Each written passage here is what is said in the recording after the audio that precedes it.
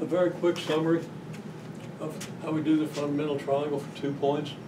Okay, if we got the points -4, 7, and 5, -3, those points will be the vertices of your fundamental triangle on the hypotenuse.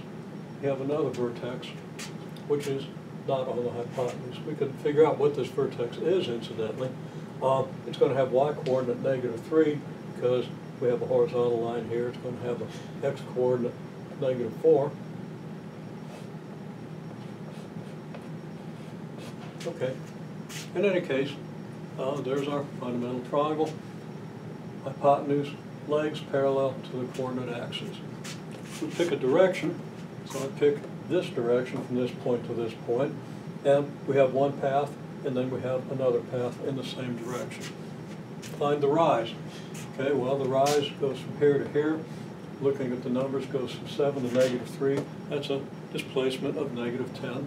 Find the run. Well, the run goes from x-coordinate -4 to x-coordinate 5. The run is then 9.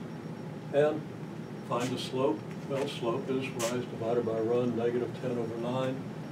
Complete the labeling. Make sure that the label on the vertical leg, that the displacement on the vertical leg in the chosen direction is right next to the vertical leg. The displacement in the horizontal direction right next to the horizontal leg. That'll be the rise, that'll be the run.